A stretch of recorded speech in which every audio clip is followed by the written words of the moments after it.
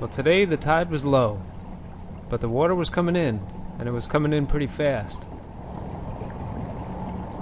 I kayaked under this bridge here to get a couple fish for dinner. I tied off, and I figured that the best place to throw my live crabs was into a spot where the water wasn't moving very much. Putting it in those little eddies seemed to pay off pretty good. This was going to be especially true when the tides really started moving.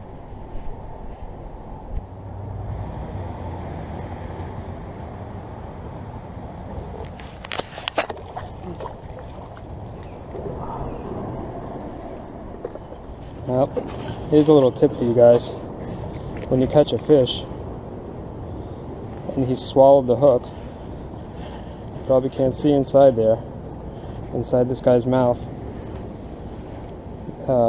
The hook is way deep in there, and I'd probably do some serious damage or kill him trying to remove that hook.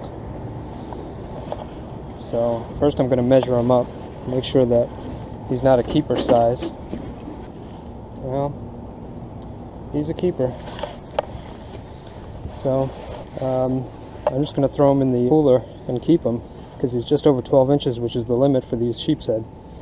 But if he wasn't, and I had to throw him back legally, the best way to release him would be to cut that line.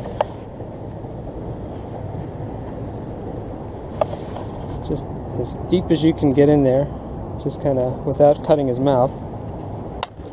Cut the line and then throw him back in the water. Just make sure you have non-stainless steel hooks, and that hook will rust out and fall out within a couple of days. I've seen footage of fish under the water with hooks in their mouths, so I know that they'll survive with a hook in their mouth. So just a tip. We want these guys to be around so we can continue to catch them. So we got to treat them nice.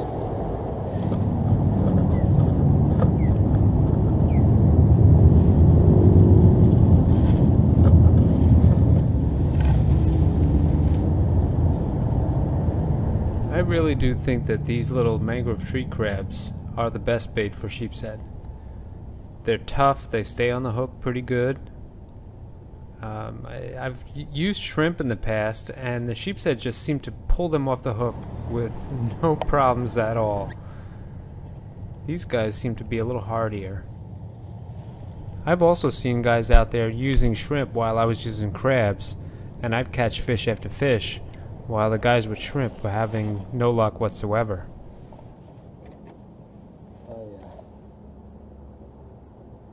Now here again is a look at the tidal flow. It was starting to come in really strong, and the best place to put those crabs was in the places where the water wasn't moving.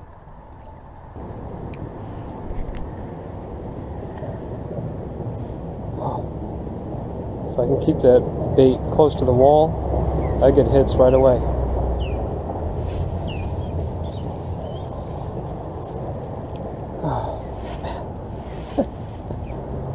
Chomp.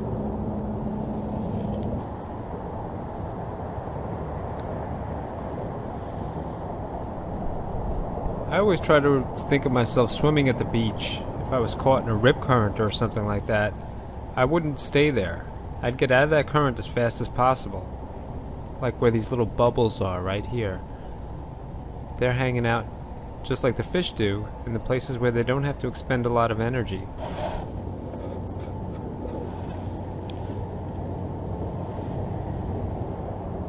Oh, that's it. I've been robbed.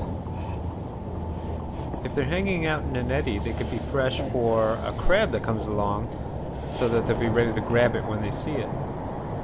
Or they might be able to run if they see a predator. Those are the reasons why I always throw my bait out into the places where the water isn't moving. And I tend to have an awful lot of luck when I do. Eddies don't have to be a big area either. They might just be on one side of a pylon or the other, depending on which way the current is going. I think if you practice that, you'll find yourself catching a lot more fish.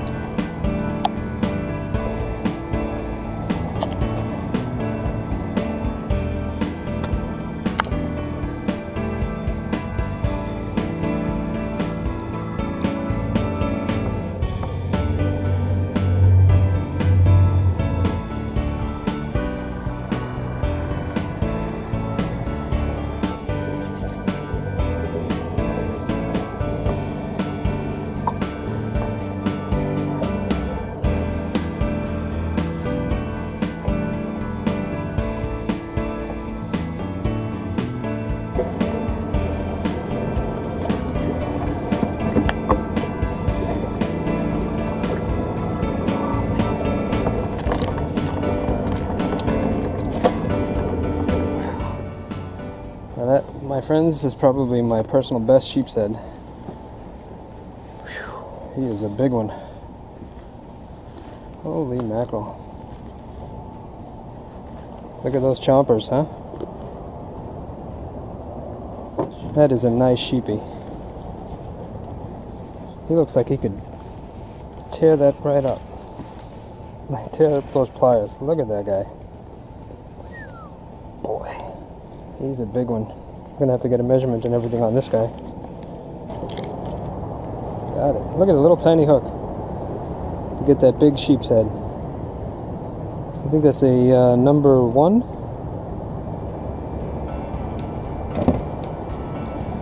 Okay. Oh my, look at my seat. What a mess.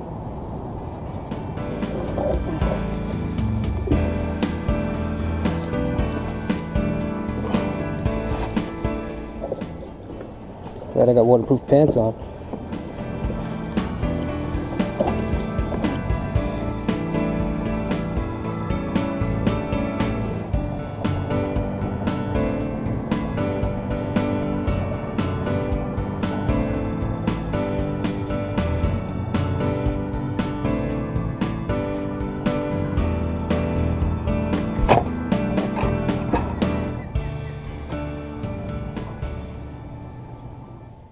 So next time you're out onto the bridges, don't forget, check those little spots where the water is not getting to, like the eddies, and up against the wall where the water's not moving very much. And there's a good chance that there might be some fish hanging out in there, waiting for some food to come along. And if you offer something up to them, especially crabs, you might find yourself catching a bunch of sheep's head, or snapper, or whatever else might be hanging out in the bridges where you fish. Anywhere in the world, I think, fish are going to hang out in those spots.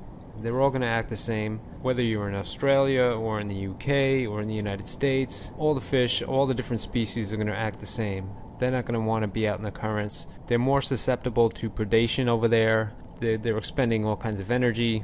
The best place to find these fish hanging out is going to be where the water's not moving. When the tides pick up like this, so does the bite. But you don't want to have your bait out in the middle of nowhere. So give it a shot, folks. Next time you're out there and the tide is moving really fast, throw your bait up against a wall on the backside of a pylon. Chances are you're going to catch fish.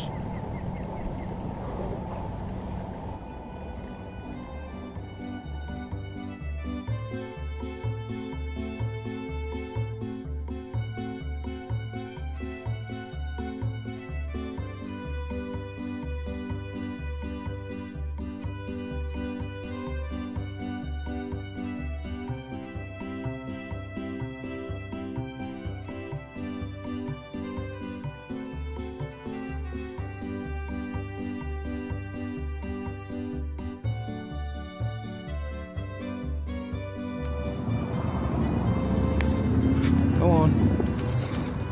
I'll come back for you later.